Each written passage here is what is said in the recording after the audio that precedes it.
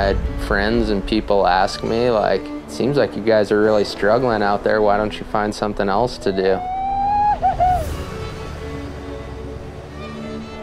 Goes back to what I said in the first film is, I'm a stubborn son of a bitch.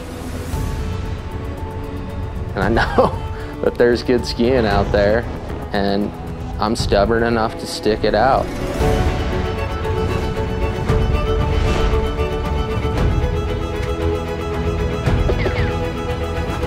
This is a very unique experience, and I think that's what draws me and attracts me to it, is not only the skiing, but the whole adventure that goes along with it. I'm gone, suckers! It's wild.